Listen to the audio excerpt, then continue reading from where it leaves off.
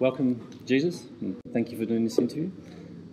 As you know, I'm Anto, Klobucar, and I'm quite fascinated about the universe in general. Yep. And I'd like to ask some questions about your experiences from your perspective about the universe in general.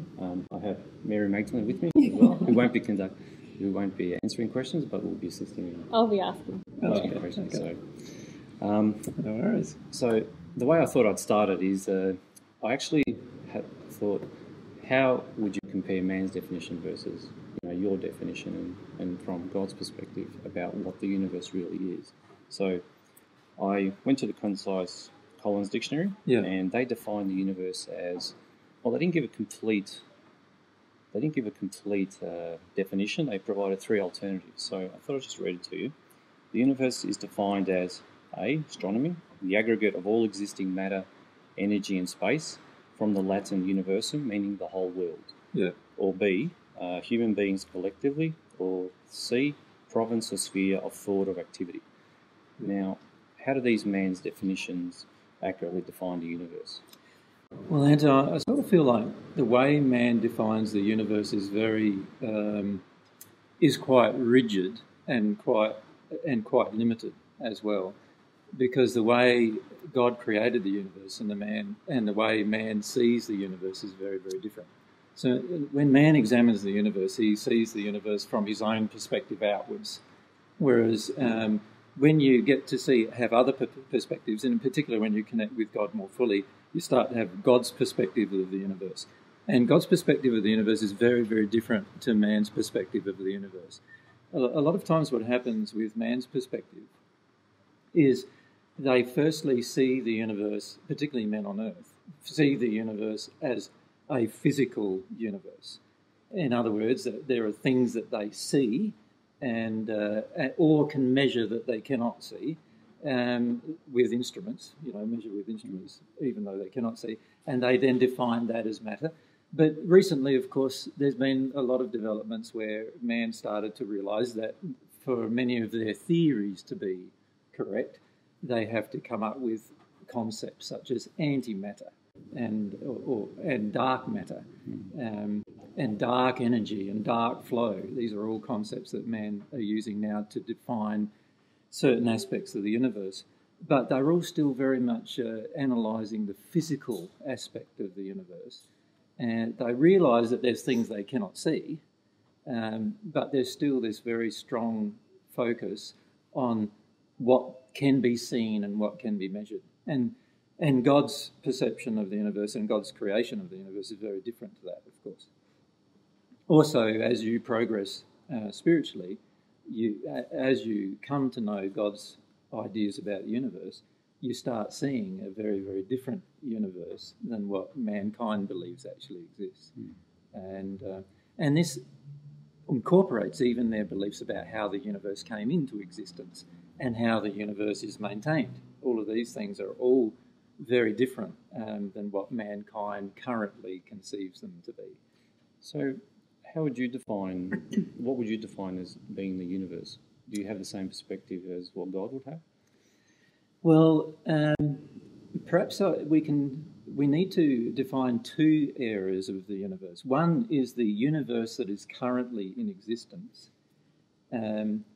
which is what I would call a combination of universes, rather than just as man sees the galaxy and therefore the universe that we exist in as one universe.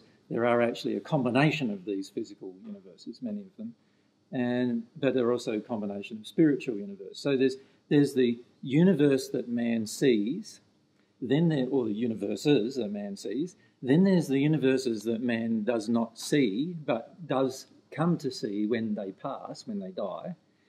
And then there is also the physical structure that God has placed so that the universe has the capacity to create more universes.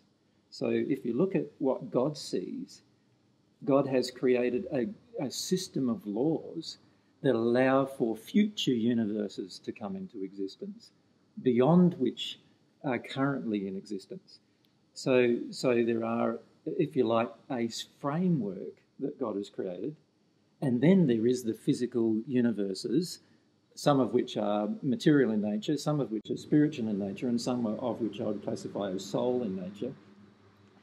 And then there's all of those ones in soul in nature yet to be created, but God has placed in place the structure for their creation. So does God create? You mentioned that the universe can create more universes.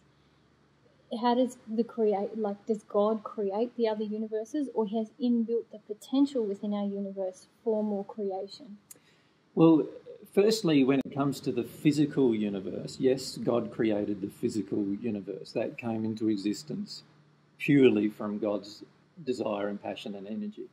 So that's the matter that we That's the know matter of. that we have. Yep. And then God's love and laws create the structure of other potentials occurring based on this mankind getting in the condition of the creation of those other potentials.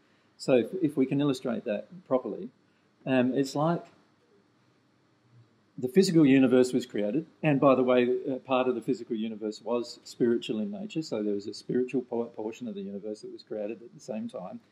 And we call that, or what we've been calling that or terming that, is up to the sixth dimension of the spiritual world. All of that came into existence at the original inception, if you like, of creation. God created that. So, sorry, just to clarify, that spiritual realm, God created this physical realm, which is what, as people on earth, without any kind of religious or spiritual background, we accept as the universe scientifically. Mm-hmm. But then you're saying that there's a spiritual realm, yes, which is a place where spirits exist? Yes, with matter. It has matter of a sublimated form, but it has matter. It has very, very similar physical matter that you can touch and feel and so forth. It progresses in love up to what's called the sixth dimension of the spirit world, or the sixth sphere. Yeah. And all of that came into existence, as far as it is known, because nobody was present at the time. As far as it is known, it came into existence through God's creation of this process, if you like. Yeah. But every other dimension above that, or every other universe above that, has come into creation, not from God's effort, but rather from God's laws interacting with man's effort. So in other words, once a person who is human progresses to a certain condition of love, spontaneously, once they reach that condition of love, this next universe or dimension is created like that. So a new part of the universe. So a new part of the universe is born and comes into existence. Yes. So the universe is in existence in a current structure, in a defined field. What do you mean by that, Anto? If you say that there's a physical realm, and there's a spiritual realm, and there's a potential for another realm, how does that exist within the universe? Well, not the potential. There is another realm. So there's the physical, the spiritual, and the soul-based realms are all in existence. But the soul-based realms have been created through the effort of man interacting with the laws that God created. So it's a bit like when we first came here on Earth, the very first time, when mankind was placed on Earth, there was no physical house for a person to live in. But there was the matter around or surrounding the person where they could create the house if they so desired, if they used their will and their knowledge of technology. They could then create something or cause something to come into existence. Does that make sense?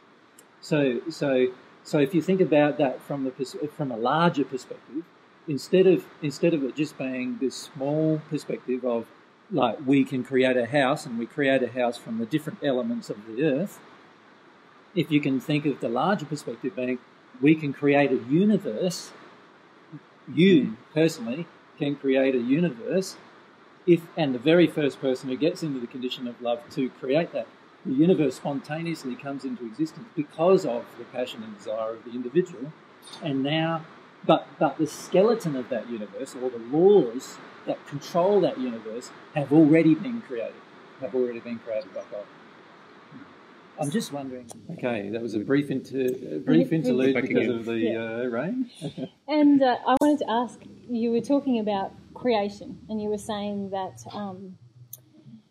you're talking about the creation of new spheres or new realms through man's effort. Mm. So my question is about creation and the way it's perceived on the planet at the moment. We have the theory of the Big Bang, and then we also have the Christian theory of the 7 days that God used to create. Mm. And it seems to me from what you're saying that God did have a period of creation, but at that time he also inbuilt inside of what he created the potentialities for new creations. Mm.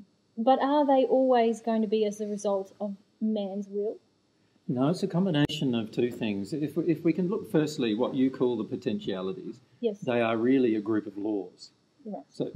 So God's created this framework or structure by which things can be created.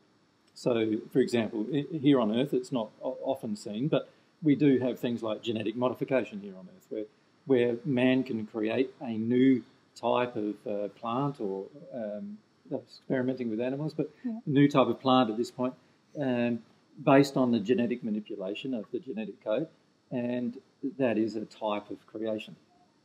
And God put into place the laws that allow that particular type of creation.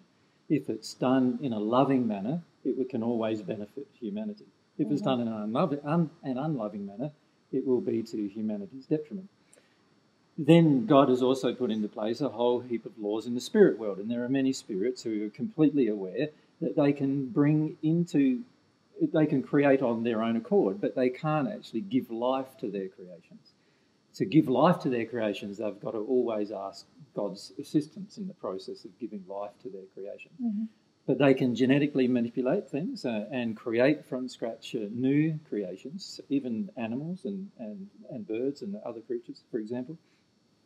And they can genetically modify them in such a way so they've got the form, but the life, if you like, comes from God. So is that the case with all creation? With regard to the life? Life, yes. Certainly. So yes. The life has to come from God. Mm-hmm. Then there's the type of creation where we have yet, as humankind, and I'm including the spirits in the spirit world, we have yet to actually conceive of what we want to create, because we don't even know that we can create those particular things, and yet God has already put into place the laws yes. that we can discover to allow those creations as well.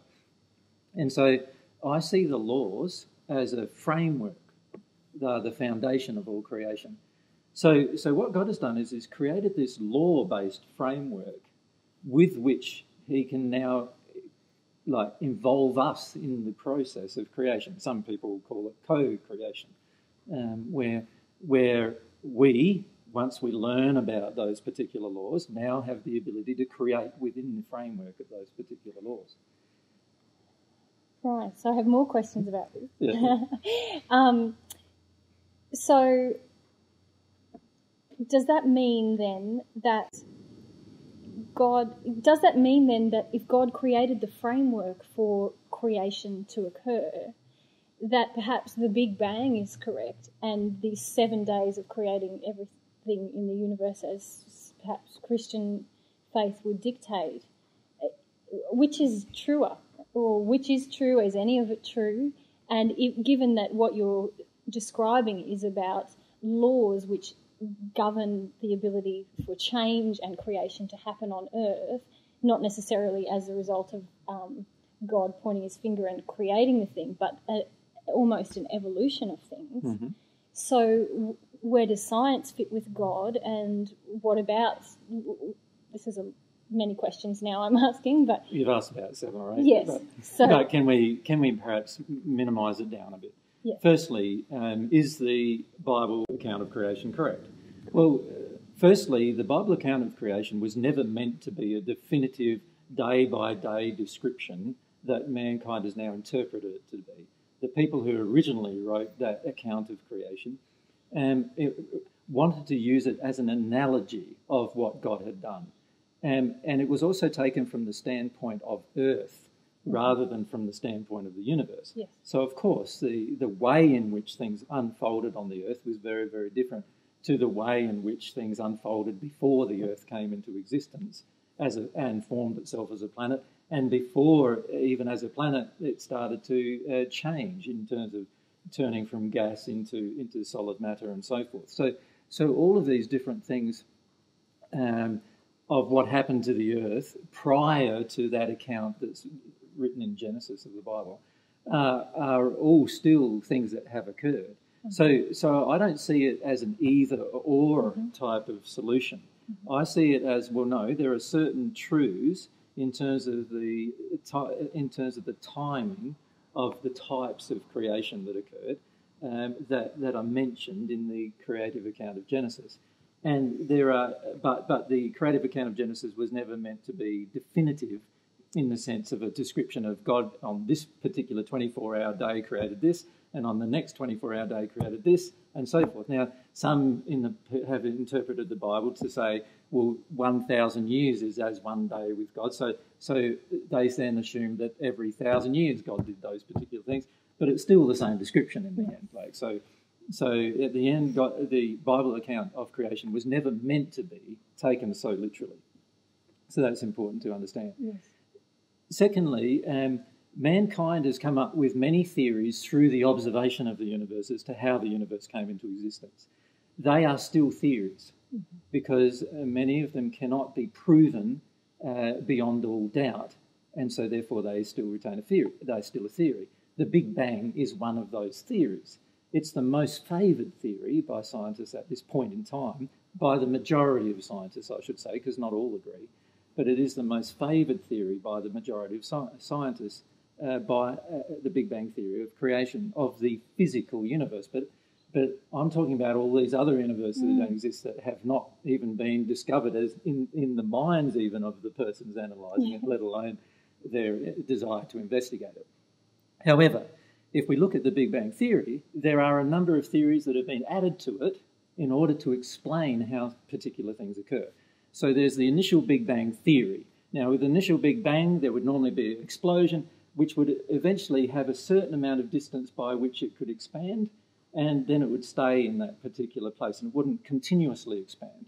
And so what they did is they came up with another theory called inflation theory, where the universe went through a initial Big Bang, and then perhaps even a few seconds, they say, after that, or less after that Big Bang, it went through a very rapid inflation. So they come up with this inflation theory, and then the universe is sort of, you could think of it as expanding in all directions. And then they found that actually certain things weren't expanding, they were contracting. And so they had to come up with even more theories. And so they came up with a theory about dark matter. Dark matter was a theory created because they couldn't understand how galaxies work. And they decided that they measured the speed of the rotational speed of galaxies, and they found that the outside rotational speed was very, very similar to the inside rotational speed of a galaxy. And as a result of that, they realised that there must be more matter in this galaxy than they could physically observe. And so they came up with the idea that there's antimatter or dark matter, matter that they cannot observe but has the same kind of, particularly dark matter that they cannot observe but has the same kind of forces on the galaxy to cause the galaxy to have the same rotational speed on the outside and its inside. But then they had a problem with regard to what was happening between the galaxies, because due to gravitational pull, normally the galaxies should be being pulled together. But the galaxies are not being pulled together. They could measure that the galaxies are actually pulling apart from each other. And so they had to come up with another theory, and that theory was dark energy, which explains the process of the splitting away of the galaxies, the way that the galaxies are kept apart. And there's all this energy that they believe must be there, but they call it dark because nobody's ever measured it and nobody knows what it is. And nobody can see it. And nobody can see it, Yes. but they believe it must be present. Because if it wasn't present, this particular thing wouldn't be happening to the galaxies. And then they found, only very recently actually, that all of the galaxies, for some reason, instead of flowing away from a central point, were actually flowing in the same direction. which indicates that they're flowing somewhere from somewhere to somewhere. And so what they then did is they come up with another theory on top of so this is all part of now the Big Bang Theory. The original Big Bang Theory being modified by inflation, modified by dark matter, modified by dark energy, and now modified by a thing they call dark flow. Mm-hmm. So where they try to explain that they can measure it physically, that all of the galaxies are moving in a certain direction.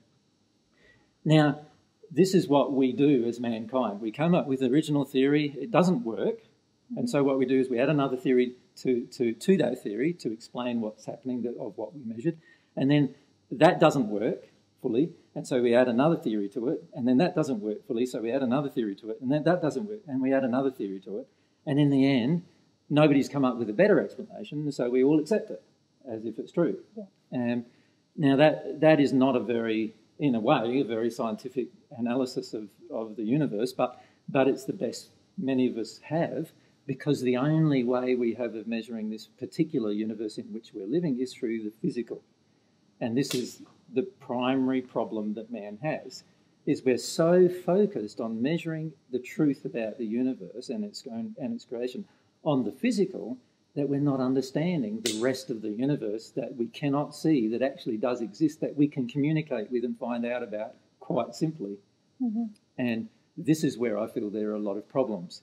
So I feel the Christians, on one hand, severely limit themselves by believing in the 7-day creative process, particularly the ones who limit themselves by thinking that it's literal or semi-literal in the sense of 1,000 years for one day, but still literal.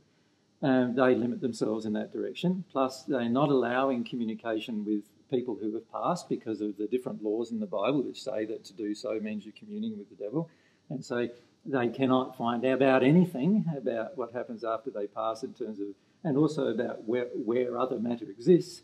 And then on the scientific edge, it's almost as religious, again, but in a different direction.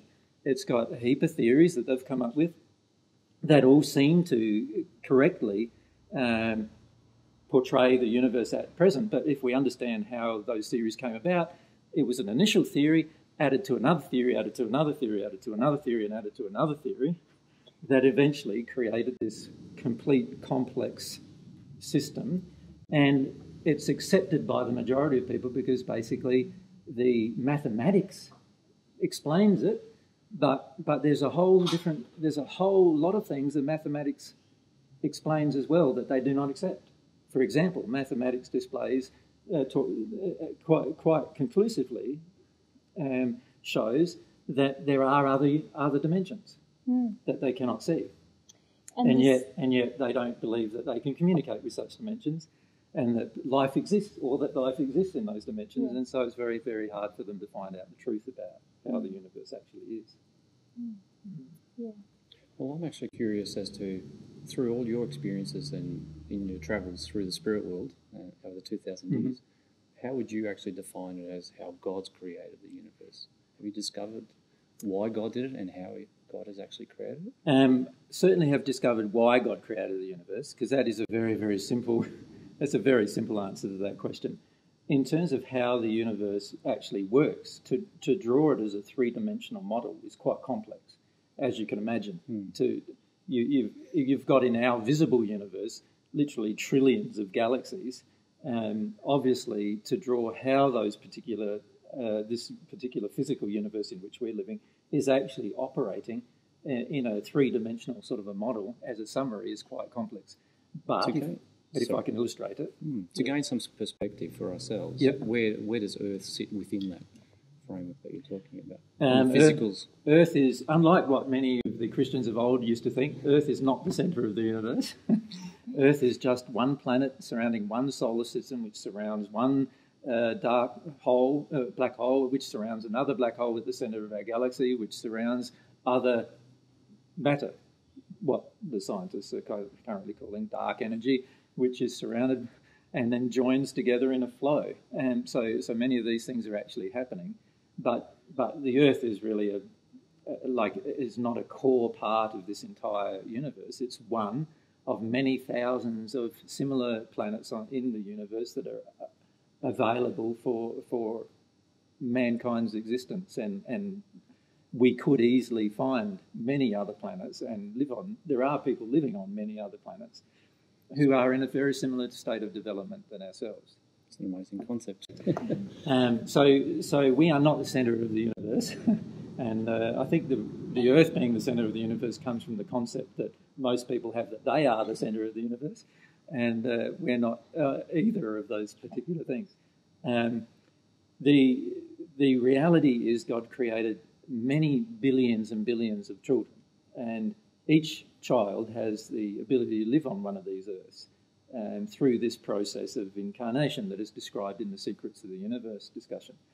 And God created this universe primarily as a demonstration of her love for the children that she created.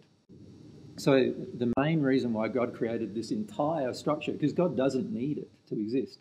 There's a common concept today that God is the universe, but the reality is that God existed before the universe came into existence. And as a result of that, God doesn't need the universe in order to exist. So from what I would understand by that statement, that would mean God would actually be standing separately to the universe. Yes, if you consider, this is a very, very simple representation, but perhaps if I drew something as a concept, you could think of God, who has masculine and feminine qualities, sitting outside of what she creates, which is all of this. Now, in that, let's call that the universe. And I'm not talking about our physical universe here. I'm talking about many, many hundreds and thousands, potentially, of universes that all exist. Now, every one of these universes is sort of like broken up like an orange, where you've got separations of boundaries of love that you can progress through, and then there's other universes. Now, drawing them like that is not a good idea, because then you can see it as an orange, but reality is it's very similar to the way galaxies rotate in a three-dimensional double helix toroidal type of rotational pattern. So you've got literally these hundreds of these that can spontaneously come into existence through the desire of a person even getting to a certain condition of love that allows for this creation to occur. So physically, you in your future, God has allowed this potential that physically you in your future could create one of these complex universes, which is broken up into many different facets, all separated by love, and you have the ability to actually create them. Do you feel that you have actually created? Certainly. Certainly. Every universe above the sixth dimension, I have personally created through this process that God has allowed, right up until the soul union condition, when Mary and I entered the soul union condition, and in that moment we created the universe that we lived in that location. And all of these universes are basically, if you like, the ones that you are going to potentially live in throughout the rest of your life have been created by myself and Mary. Do we need to actually go through the spirit world to understand and learn all that? Yes, yeah, generally you do, because it's very complicated from a scientific and mathematical and physical processes, but it's very simple if you understand love. But if you can conceive that God created, this isn't the, if you like, the universe that God created, you could say this is the laws that allowed the universe to come into existence. So what I see God doing primarily is creating the laws that create the framework in which these universes can pop into existence based on the condition of love of the individual's desires and passions. So potentially this is an ever-expanding universe which is combined of all of these universes, all rotating in directions. They all have physical directions in which they rotate and so forth. They all have laws. Each one of these has specific laws. And when you understand the laws, you can create one. It's just a matter of coming to understand the laws. And all of the laws, the highest law is the law of divine love. So all of the laws are subservient to this underlying law, the laws surrounding divine love. So once you learn those laws, then you can understand how to go about this process of creation. And each component will just integrate seamlessly with each other, not Yes. haphazardly affect one another. No, because this framework that God has created is orderly. God never allows anarchy in the universe. So there is an orderly framework.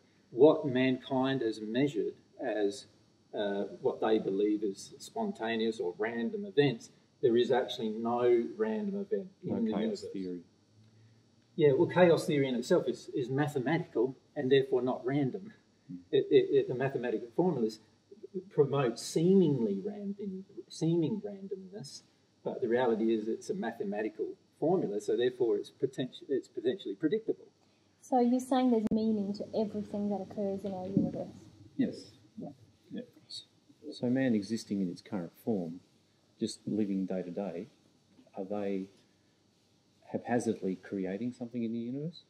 Well, the having sad, to I understand suppose the the sad thing about what man does generally is that because we're not conscious, and when I say conscious, let's use the term, because I do not understand the laws or the framework through which I can create, I start creating through my desires, and in fact that is a law that I'm not conscious of.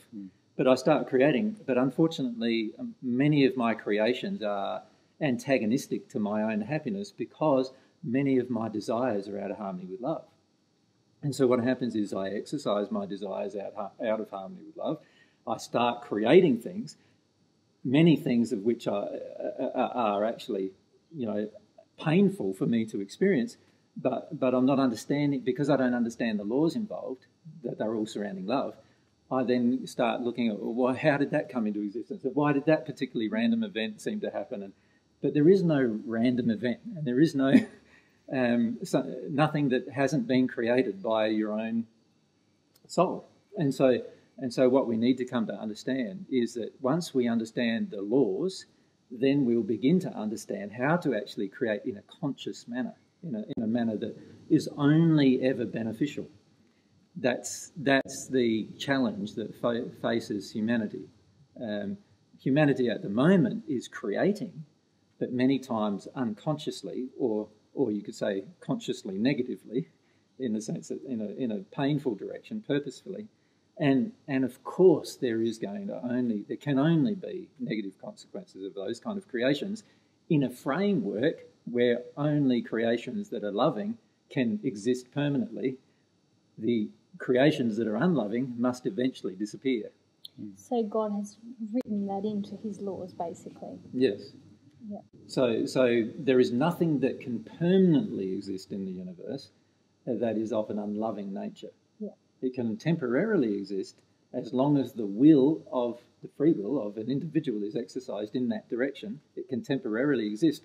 However, there will also be a temporary experience of pain or suffering as a result of its existence, which is the feedback system that God uses to show us that we're out of harmony with the laws of love of creation. Yeah. So from what you're saying, what you drew there on the board, really God's creation is about laws that govern matter? Is that what you... Yes, spiritual and not just physical even matter? govern matter, but actually allow for the existence of matter even. Yeah. The laws themselves are beyond matter. This is what's so fascinating about them, is the laws themselves exist beyond matter, but they affect matter. So it's a bit like if you analyse the law of gravity, for example.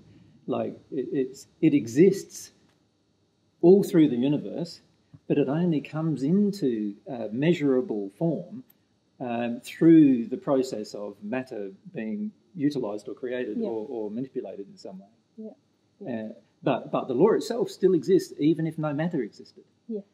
So the law is still present. Yeah. So God being the creator of the framework, the architect, if you want to call it for a better word, would that mean then God is actually the universe? Because it has the power, the ability to create.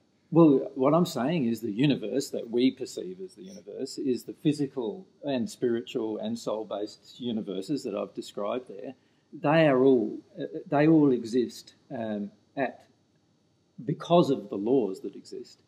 But God existed before these universes existed, and God existed before the laws because God created the laws. So the reality is, the people who want to see God as a being without, or not even a being, but as matter or as a combination of everything in the universe, the problem with that concept is that what happened before the universe was created? Did this God exist then?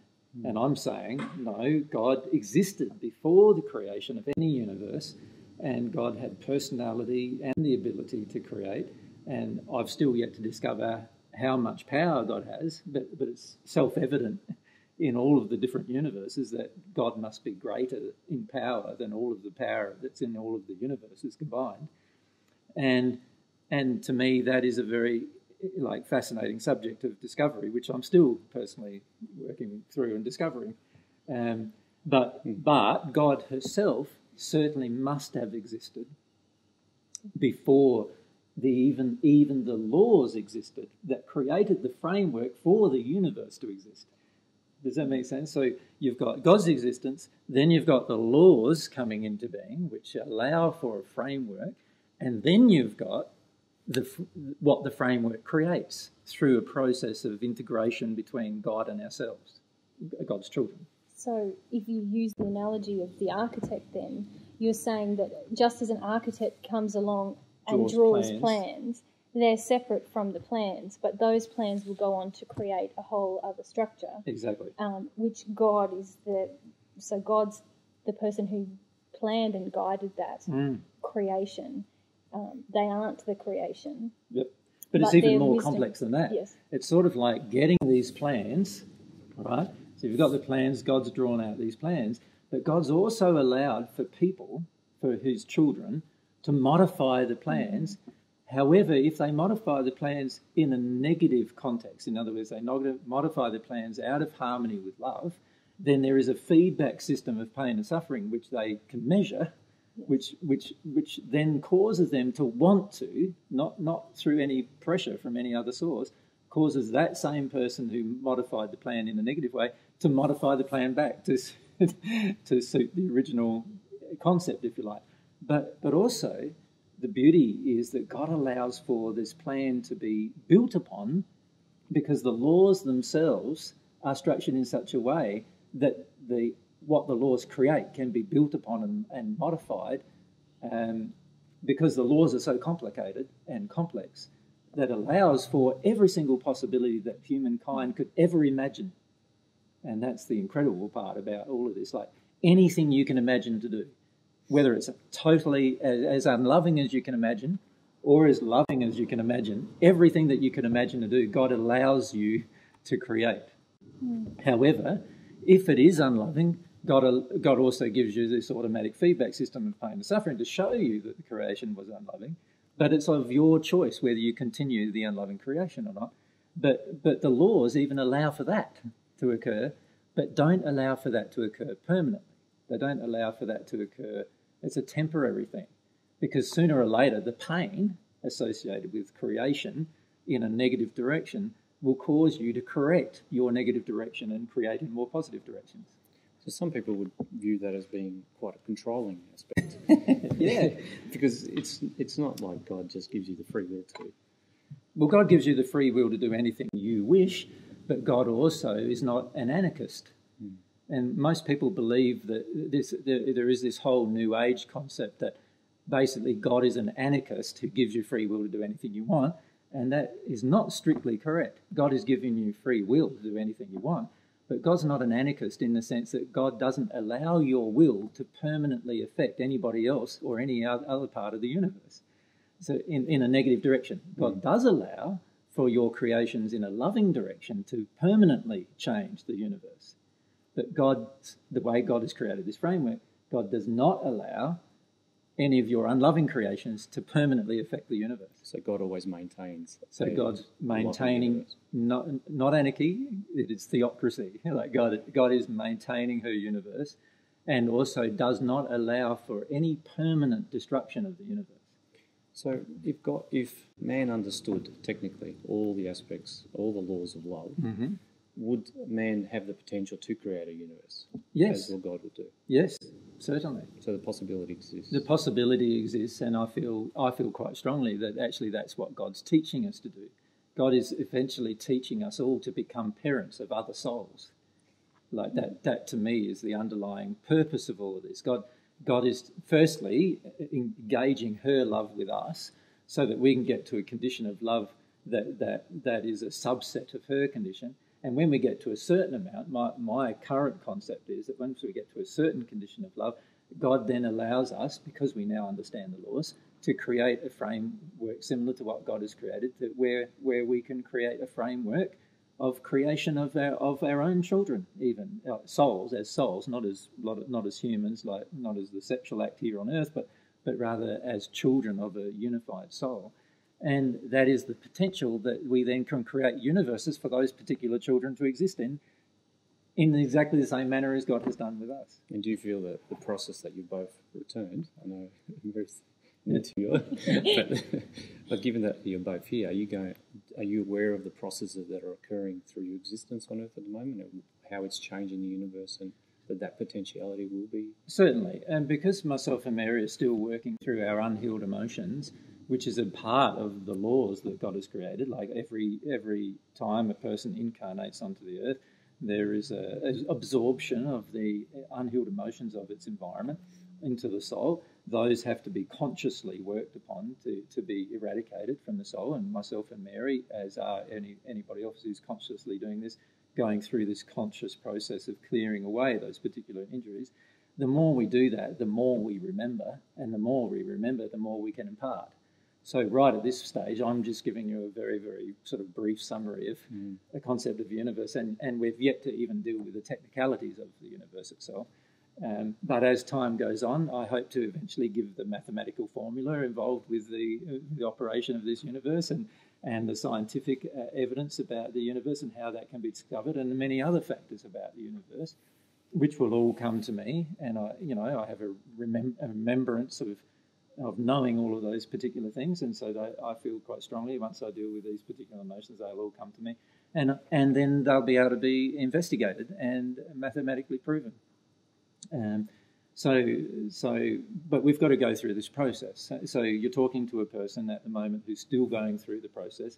So therefore, because I'm still going through the process, I can't remember everything that I know, and just like you can't remember everything you know because there are some emotions within you that block certain things that you remember from being conscious inside of you. And we're going through the same process as well. So as we go through that process, there'll be more and more and more information that can be shared in many different areas, not just in what we call spirituality, but I'm talking in physics and in chemistry and in mathematics and in all these different areas of endeavour.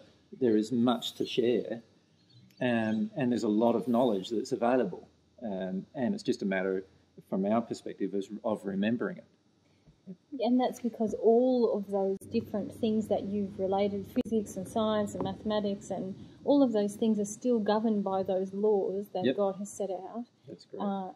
And the highest of which being divine love. So all knowledge in those things we would be added to us. Yes. So I see science today generally sees religion and science as sort of separate issues. I've always viewed it as one issue. Like, all religion must be scientific to actually be correct. So it has to be provable. There has to be proof. There has to be tangible evidence. And this is the problem I feel with many forms of religion on earth, is that they've been conceived in the minds of men, but without very little physical, tangible evidence. And so many of the doctrines, even in Christianity and other forms of religion, are actually just doctrines. They're actually just the ideas or concepts of men, rather than being the truth, if you like, of the universe. The beauty of the truth If God exists, and I'm saying God does because I have a personal relationship with God, but if God does exist, then it would also make sense that everything that is communicated from God will always make sense. It will always be logical. It will always be scientific. It will always be mathematical. It will always be loving. It will always be wise. It will always be powerful. It will always be all of these different things that God is. And as a result of that, there's just huge amounts of things we can discover if we discover this relationship with God first. I feel that in terms of the discovery of the universe, we need to look at a few basic principles. One is this. We have a number of options to discover the universe. One option is for us to come up with an idea, try to prove it, and then hopefully we can prove it, but we don't. Most of the time we struggle with even proving it. And so we have to hold on to it as a theory until it can be further proven. And unfortunately, many people go through thousands of years of that where nothing is proven. They have a whole list of theories about, for instance, the creation of the universe, but or the coming of existence, let's call it, for the people who are not religious and don't believe in God and who believe themselves to be atheists. They view it as the coming into existence of the universe. Well, that particular process is just based on theory upon theory upon theory upon theory. And unfortunately, what we've got to do is go through this process of trying to disprove the theory or try to prove the theory, one of the two. That's the generalised accepted view of scientific process. Now, to me, that's the least scientific thing you could do, because all you need to do first is prove whether God exists or not. Right? If you can prove that God exists, then the next thing that makes logical sense is to connect to that God and ask God how God created the universe. Right? Which is that not obviously logical? Have not done. Yeah, is that not logical, right? So the main question becomes then, does God exist? How can I prove whether God exists? That's what I taught in the first century. And that's what, I mean, that's your statement. The greatest secret of the universe is actually God. But it's actually not even reflected in the man's definition, in the concise Collins Dictionary. Yeah. There is no mention of God. Exactly. And there is this concept in most people. Many people just have this very, very hazy view of God. Even most religious people have a very, very hazy view of God. They, when you ask them to tell you about God, many people have a lot of difficulty, struggle from that point on. And then if you start judging God through what these people who believe in God do, then they do often very many atrocities on the planet. And if you start judging God as being the God they say God is, then of course that particular God can't exist. So then you're left with this only other concept, which is atheism. God mustn't exist. And what I'm saying is that no, God exists, but there is only one way to prove it. All right? And that is to actually receive love from God, to go through this process, which I described in the first century, to receive love from God. Once you have ironed out the issue of whether God exists, now all you need to do is ask that God for how everything works. And that God will tell you. And all the details about the universe. All the details about the universe, all of the laws that I've described, all of those things, all of them come into your awareness, and they're all provable. They're all actually stuff that you can go out and then experiment with and prove very rapidly. You see, God never created a process that was going to be difficult for us to discover truth. What we have done is we've made it difficult by doing one thing. And that one thing is disconnecting from God. And so what we've done is we've only left ourselves open to that other thing that is the only thing possible once you disconnect yourself from God. And once you disconnect yourself from God, the only thing that is possible to discover the universe is experimentation. It's the only thing.